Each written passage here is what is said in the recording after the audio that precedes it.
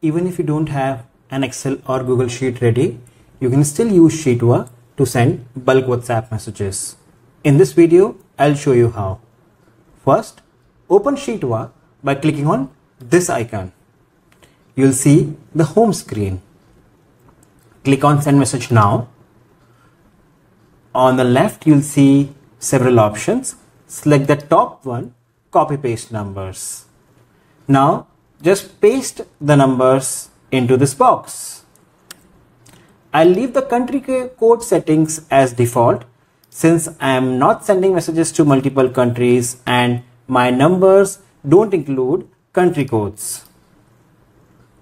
Next, type your message in the message box here. If you want to send images, videos, documents, you click on Add Attachments. Here, you can increase or decrease the time gap between messages. And finally, click Send.